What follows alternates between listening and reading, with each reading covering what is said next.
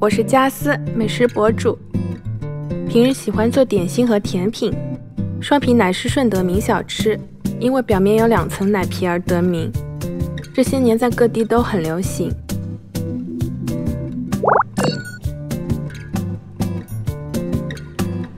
正宗的双皮奶要用水牛奶做，它比一般的牛奶脂肪含量高，做出来更醇厚。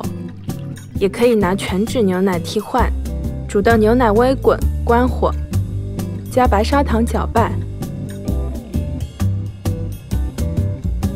倒入碗中静置。等到表面结了奶皮，把牛奶倒出来。这时候碗中会留有1点牛奶和1层奶皮。牛奶里加打散的蛋清搅匀，每400毫升的牛奶大约配50克左右蛋清，把淡奶液过筛网，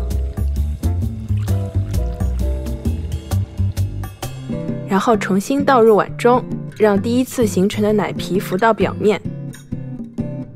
碗用锡纸包好，